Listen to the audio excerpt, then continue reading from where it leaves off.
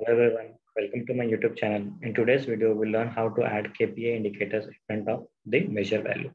So often it can happen in real time that customers or client might ask to add a KPI indicator in front of our measure value. So here we are creating a simple scene using our order date, and I'm taking region, and I'm taking my sales measure. Sorry, not sales, let us take profit. Okay, so let us also add a category here, and I'm adding profit to my label here.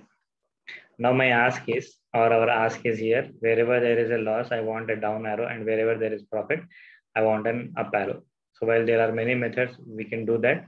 Like we can create a calculated field and convert our mark type to shape and drop it on that, which will generate shapes, and you can add shapes. But here we're doing it in a rather simple way. Click on the measure where you want to add indicators. Click on that. So I'm clicking on sum of profit and click on format. And you can go to this pane. Under pane, you have numbers. Click on that and go to this custom option. This is where you can format your view directly. So now you see automatically it has converted into 4 decimals. So if you want to limit your number to 2 decimals, you can do that as well from here. Like I want 1 decimal, so I can write 1. Or if I want 2, I can specify that. But as of now, I don't need any decimals, so I'm removing that. I want a KPI indicator, that's it. So I'm going to Google and searching for arrow marks here. So just copy, I'm just copying this up arrow and pasting it here.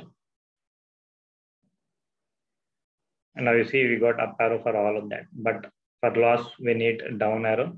So we can separate it using a semicolon here. And now I'm copying a down arrow here and pasting it same in front of this